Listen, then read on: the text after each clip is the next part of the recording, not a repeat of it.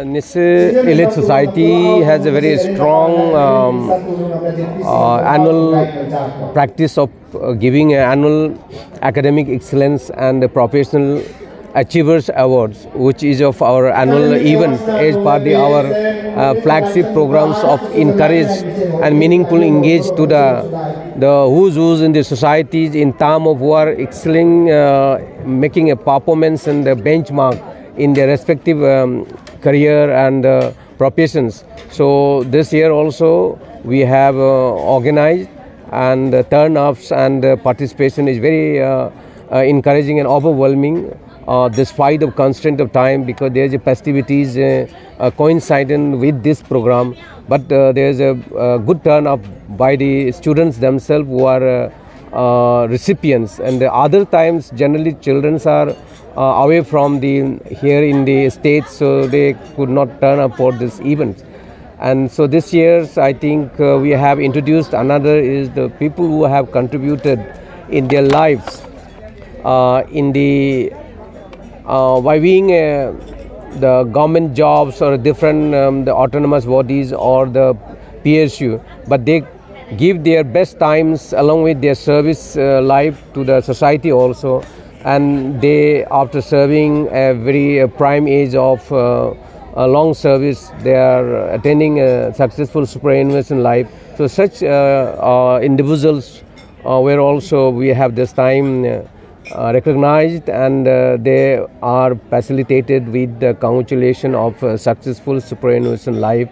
And we have also people who are, I think, in those our community members in a lateral increase and inductions in the Union Public Service Commissions in different cadres. They are being recognized. In this years we have one, we have got it in UPAC, that is under Agmot cadres, Sri Pigeligu IS, and others in the, I think, days to come. We are expecting that some more this kind of encouragement will be coming up.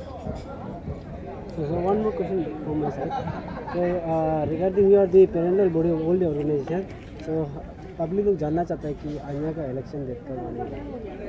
The Anya matter is in the active considerations of any time it may soon, and we have given the certain the nitty-gritty to be worked out, and it will be very soon. Will be back to you, and as of now, that is the positions. Yeah, three categories. That is, firstly, the academic is largely of JE, that means Joint Entrance Examination Test, which is conducted by the NTA. Then those candidates who comes under the CBSE and the ICCE and other state board we have not considered. And the second is the person who is already in the professional job and they are being promoted. Then third, we have another who are the newly recruited in the different the department and different fields. They are being recognized in terms of getting their job by virtue of their hard works and perseverance to get this career. And fourth, as I said, this is superannuation, post-service life, and continuing their the public service. So those things I think we have taken care, and I cannot tell the entire name of each and every one because that is, I think, already all of you have recorded. And that's all, I think. Thank you.